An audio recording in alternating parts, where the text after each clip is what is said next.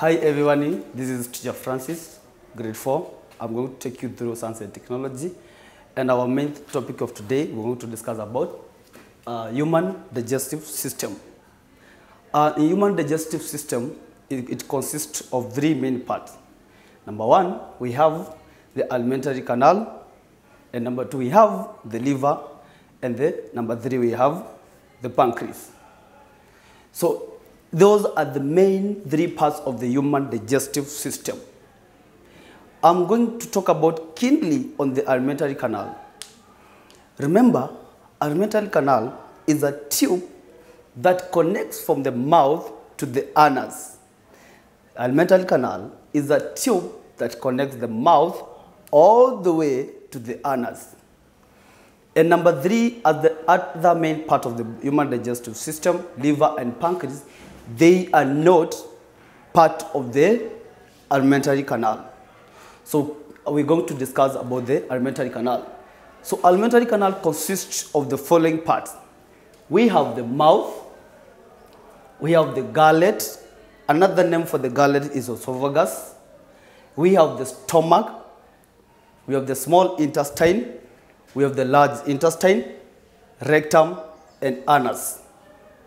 So this is a process, a complete process that has to move from the mouth without resting all the way to the anus, and the process is over. We're going to discuss about every part and its function and what happens there. Then from there, where does it go one by one? Starting from the mouth. Here is the mouth. Once you take your food to the mouth, that food has to be broken down into small pieces, these small pieces you are able to swallow them to the stomach or to other parts of the alimentary canal. So the first thing that happens in the mouth is, with the help of the teeth, that food has to be broken down into small pieces with the mixture of saliva. So saliva and the teeth, as the teeth break down the food, saliva also helps to mix that food for the process of that food to be swallowed to be easy. Another thing that happens in the mouth is digestion of starch food starts in the mouth. Not all types of food are being digested in the mouth, but specifically on the starch foods, that is, digestion of starch food starts in the mouth.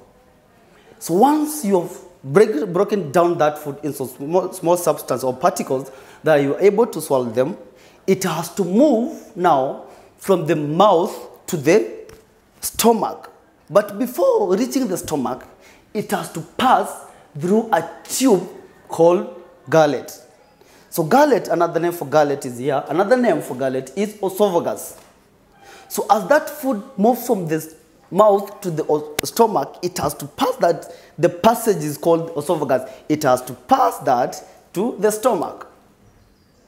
And that food, it does not just pass like just passing. It has to move in a wave-like manner. So the process by which that food moves in a wave-like manner from the mouth to the stomach is now what we call peristalsis. I repeat again. Peristalsis is a process by which food moves from the mouth to the stomach in a wave-like manner.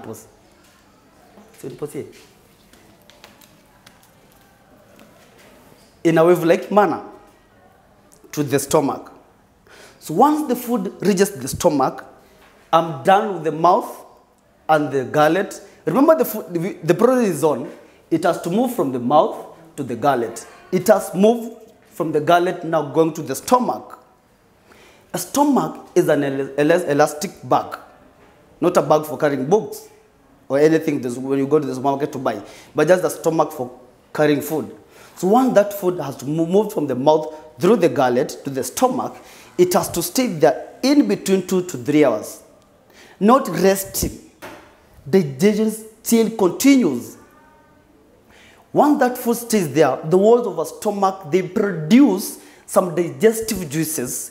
Those juices produced by the walls of the stomach, they help in the process of digestion.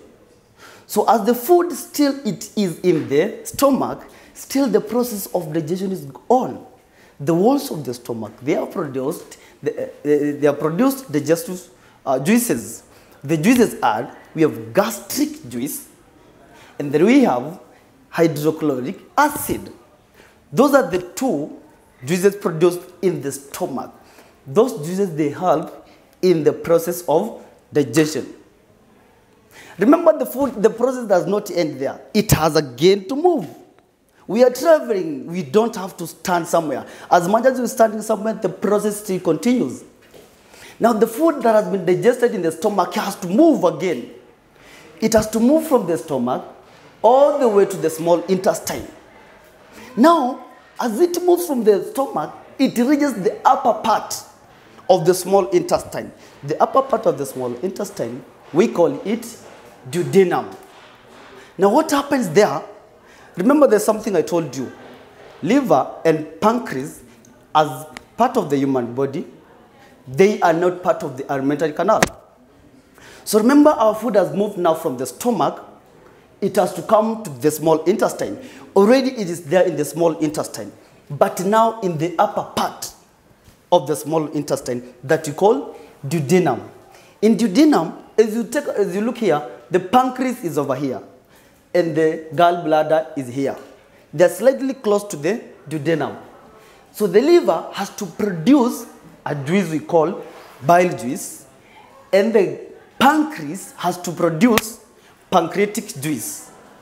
So the two juices produced by the liver and the pancreas, they help in the process of digestion. Still the process is on. We're not standing anywhere. As much as we're standing somewhere, as much as the food is standing somewhere, the process still is on. So the liver has to produce bile juice, and the bile juice produced by the liver is stored in the gallbladder. So, and pancreas produces pancreatic juice. So the two juices produced by the liver and the pancreas, they help in the digestion of food. We go. Now the food has to mix, the process has to continue. All the way the food has to move, digested food has to move from the duodenum all the way to the lower part of small intestine. We call it ileum. Another name for small intestine is ileum. So the walls of the small intestine, they produce also some juices, I can say, digest. As I said, another name for small intestine is ileum. What happens in the ileum is, number one, that is where the last digestive juice is being produced by the walls of the small intestine. And then, number two thing that happens there, that is where digestion of food ends, being that we have the last digestive system, the last digestive juice produced by the small intestine. That is where digestion of food ends. And this is what happens. After the food has moved from the duodenum all the way, the upper part of the small intestine called duodenum, all the way to the small part, the lower part of the small intestine, what you call the ileum, the juice produced, the last one, it has to complete, it has to mix with the digested food, of course, and then the process ends there. So the digestion process starts from the mouth and ends in the small intestine. So the small intestine does two major work. Number one, it secretes the last digestive juice. It secretes the last digestive juice. Number two, absorption of digested food to other parts of the body happens in the small intestine. The process still continues. I told you this is a process from the mouth all the way to the anus. So we have moved from the mouth, gullet, stomach, small intestine. Next stage that we have to go, the food has to move, is to the large intestine. Large intestine, what happens there is absorption of water and mineral salt from the digested food takes place in this large intestine. And another name for large intestine is called colony. Colony is another name for large intestine. So that is where after the digested food has been digested, the one that has no undigested food, it has to come to the large intestine, The large intestine now absorbs water and mineral salts out of it.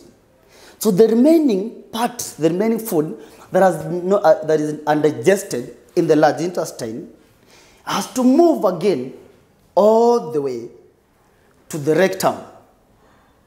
So the work of the rectum, it stores undigested food temporarily for short, like 2 to 3 hours. So that is when for some 2 to 3 hours, like if you take your breakfast in the morning, lunch, and evening, supper, before you go to bed, you feel like, oh, I want to go to the washroom. You're feeling something that you want to go to the washroom. So your rectum is full with the undigested food. So you want to go out to the washroom and remove the undigested food. But the rectum does not remove it. Again, the undigested food has to move from the rectum all the way to the anus. So with the moment you go to the washroom, you sit down, you remove that digested food coming out through the rectum, through the anus. So the anus is the last part of the alimentary canal. It helps us to pass out the undigested food. So that is why you are being encouraged, number 1, wash your hands or clean your hands using a sanitizer, not only to prevent corona, but other diseases. Because the food you take, the kind of water you take, it has to pass all the way from the mouth, gullet, stomach, small intestine, large intestine, all the way before you go, number 1, to excrete. I remember I told we learned something, that excretion is one of the characteristics of living things. Both the living things, they have to excrete. So the kind of excretion that we do as human beings is going to the washroom, number 1, either by sweating or by removing the waste product from our body through the anus or by urination. So I advise you not only to wash your hands to prevent corona, but other diseases, because the food we take, it has to pass through all our body. And if you can imagine, if you take something that is bad, it is going to affect your body and you are healthy. So my boys and girls, as you're home, be good boys and girls to your mom and daddy, to your auntie, to everybody, because I always say, good is good, even if nobody is doing it, and bad is bad, even if everybody is doing it. Bye. I love you all. Thank you.